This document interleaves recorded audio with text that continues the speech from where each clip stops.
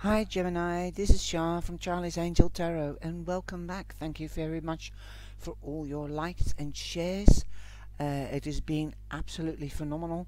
The reactions that I'm getting on the transparent tarot, and I'm using it again because I'm going to show you a third way, a different way that you can use the decks, and it's really, I love this deck, I really do.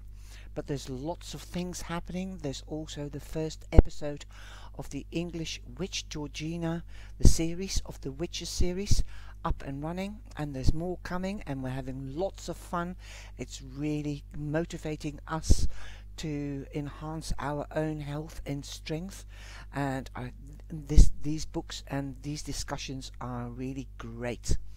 And we have just entered Libra, or we're going to enter Libra between the 21st and the 23rd, because the astrological signs have shifted. The times have shifted, apparently. I didn't know that. I heard that from Georgina, because the planets are in different alignment or something. So the standard European calendar, every 21st of the month, they have changed, and if you go to the Libra energy video, then you will see that indeed it is changing, or because I've done the research and I've looked it up, and it's going in. We're going into Libra the 22nd, 23rd, and also the full equinox is also the Maybon. In the name of the Maybon festivity, that's the harvest festivity in the calendar of the pagans and the Wiccans, and also that is in our language autumn. So 3 is very, very significant. Three things are happening. Okay, so creativity and productivity, that is what 3 means for me. Now I'm using the the Everyday Witch Tarot, and I'm using the transparent and the oracle card and a romance oracle. Okay, let's get started, Gems, because I see there's quite a positive reading again, and in the romance reading of this month, I think, it did say that in the third week something was going to happen. So this is quite magical, because it's about finances, if I remember correctly. And I've been watching at other readers as well, and like Tinker Tarot and Brenda Tarot readings. And this month is really supposed to be the wow month for the Geminis financially. Okay, let's get going, because we've got finance here as well. We start off with a finance card, and we've got the 10 of Pentacles. So you might be getting a gift, or winning the lottery, or getting a promotion, and you've got the 10 of Pentacles. Happy families. There will be a reunion with family and friends, perhaps. There might be an expansion in the family. This doesn't have to be just a child, it can be a dog or a cat. And I love these drawings. I really do love the Everyday Witch. It's beautiful. They're cute and they're so modern. This is a tarot deck that enhances the tradition, but also the modern way of life. Like the Chariot is a motorbike. I love the humor in this deck, and I'll come back to this later. I'm going to first do the Everyday Witch, and then midweek we have Justice. You might not be seeing it because she's got a blindfold on it, but it could also mean that somebody might have hurt you and you were out of balance, and now you are back in balance, because justice will be done. You will get what you deserve, and also they will get what they deserve. And the angels are showing number 11 here, which is a doorway to a new beginning. They have your back. They have taken care of it so that you can get justice. But justice could also represent Libra. So there might be a Libra that has done you wrong or has helped you to get justice. Awesome. Then we have the High Priestess, and here we see the number 11 again, the two pillars, which is a doorway to, in this deck, two candlesticks, showing us the light side and the dark side. We can't do without each other. That this is also a way of expressing balance. So you've got balance here, balance there. Listen to your intuition, and listen to your, or look at your dreams. Listen to your dreams. Listen to new ideas or that come into your head. This is your higher self and the angels telling you, don't worry, it will be all right. You don't have to look into the crystal ball and guess, but listen to your inner self. Okay? You, by all means, you can look at the crystal ball, but actually that's what you call squiring with the crystal ball, and that you can see things in a crystal ball. It doesn't have to be crystal. It has to be made of some kind of crystal quartz or a gemstone, rose quartz. Some people, I have a rose quartz crystal, a smoky quartz, and you see loads of shadows in it and other things. It's really magnificent. I love squiring. Okay, so listen to your spiritual self and play your cards close to your chest, because the High Priestess doesn't tell anything. Okay, she keeps her secrets. She's got all the books. Usually she's got one book, and here, because it's a witch's deck, the book is the crystal ball.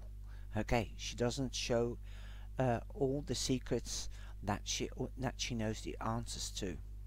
Okay, because she can move. This is the doorway to the underworld and the normal world. So go within and be more spiritual. You might be more highly sensitive around the 21st, 2nd and 3rd. Okay, premonitions might be running high. Okay, and this reading is from the 21st to the 27th Gemini, so don't worry. In that, I think you most probably the beginning of the week you will be, and midweek you'll be feeling sensitive. Okay, it could even last up to Friday. Okay, don't get distraught. Okay, the angels have your back. They're showing you 11, and you're moving up and onwards. You're moving from 10 to 11. Awesome. Justice will be done. And here you've got the world, and you've got number 21. You at 21, this is the last card in the deck. Okay, so you're coming to an end of a phase. Okay, and 1 and 3 is creative, and at the beginning of the video I said 3 is important, creativity and productivity. You will see the productivity, the results, good results coming towards you. You've got 10 again. Oh no, sorry, yeah, because I'm saying an end of a phase, a new beginning. Yes, but so is 10. That is also an ending, a new beginning. Okay, it's here this week. It should be here this week. I've been saying it for months, but I have seen and experienced a lot of positive changes within my own life, and things have come to an ending and a new beginning. Going up a level, that could be that you might be getting a promotion, or you finally got this job that you've been hoping for, and that will bring in the money every month. Wow, great stuff. It could be a raise, it could be a promotion, it could also be the next level in a relationship or a friendship turning into a relationship. This could be with a Libra or I think this could be with a Pisces, because the High Priestess is the goddess of the moons. She represents that, and the moon represents Pisces, so it could be with a Pisces. And the world also means if karma, it's a karma card. What goes round comes round, what goes up must come down. So if somebody's done you wrong or good, they will get their karma threefold back. And the same if you've done good or bad, you will be receiving your karma. Okay. You could be moving home. You could be downsizing or upsizing. You could be wishing that you had a home on the beach or by the beach. So you might even be buying your home on the beach. Woo! You might be moving from an apartment or from the city to the beach. Absolutely gorgeous. Now we're going back to the transparent tarot, and you've got the Ace of Pentacles, you've got the Star, you've got the King of Swords. That is you, Gemini. And we've got Libra again, the Scales, Justice. So wow, Gemini and Libra, you've been dominant in a lot of readings up till now. You've got the Ace of Pentacles above the Ten of Pentacles. New job, a new house, something that's durable and for long term, that is as solid as a pound. Okay, and we're going to put that on top of that. And the Ace of Pentacles means you could be meeting a Virgo, a Taurus, or a Capricorn, and you might be getting married to one of these. And look at the pentagram, right? Slam, bam, thank you ma'am, in the middle of the couple. So there you are in the spotlight. There you go, Jemmy. Joining forces. This could also, not only with family, but you might be joining forces with somebody in the family. That is what I'm feeling. You might be joining up as a partner in business that will bring in big bucks. Now we have the Star. The Star means that you might be meeting an Aquarius. Aquarius is also an air sign. You are in the spotlight because not only the moon and the sun gives light, and which is a spotlight which will show you light on your path, but the Star as well. So you are being noticed. Okay, boom. When there is a spotlight, there is also illumination. The truth will come out. Justice will be done. Look at that, right on top of the scales. That's the Star, and it's also like a pentagram. I don't know whether you can see it if I move it slightly, but it's right on the scales. There you go. Press it down a bit. There you are. You might just see the shadow right on top of the scales. So you will be brought back into balance. Then we've got the King of Swords, and he's looking at the Justice card and the Star. So Gemini, this is you. Look, you are rising. This is the Witch, but the King is right. It looks like he's rising from the chair and doing that with the sword. Justice, truth. You are fighting. Look, do you see that? There you go. So there could be a Libra. The King is really Gemini, but it could be a Libra or a Capricorn bringing you justice, fighting for you to get clarity, as the King of Swords has wisdom, knows the letter of the law, and he will fight, and he will cut straight through to the core, right to the center, to get to the truth. Awesome. And because it could also be an Aquarius, because it's lying between the scales, which is justice again. So you've got 2 justice cards. It could be Libra or Aquarius or the King of Swords, which is Gemini. So you've got the 3 air signs here: the power of justice, the air element, justice, communication, and wisdom. Wow, it is really the power of 3 with you this month. Okay, like the Holy Trinity. Okay, this is powerful stuff. This is really powerful for me anyway. Justice will be done. Whew, look at this. You are in balance. You're happy. You're celebrating. It's straight in the half of the card. You've got your house. Your house, your family is important, is in balance. Look at that. That house is right in the back of you. Okay? Let's have a look. And the future, it's just, you've got a picnic. Life will be a picnic. You've got a drink there, celebrating. Wow. I didn't see that before. You know, you have decks for a couple of years and you take them out again and you see a lot of things. So justice, you'll be celebrating shortly, and this could be around the 27th or the end of the month. The energy might even flow over into the next week. Woo! Okay, Libra, and we're going into Libra energy. So Libra is here, Libra is there, and then we've got the Aquarius here, Gemini there, and Libra there.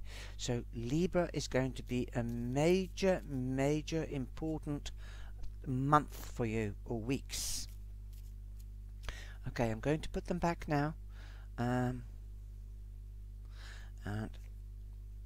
abundance. I didn't sort it out. I was shaking the cards.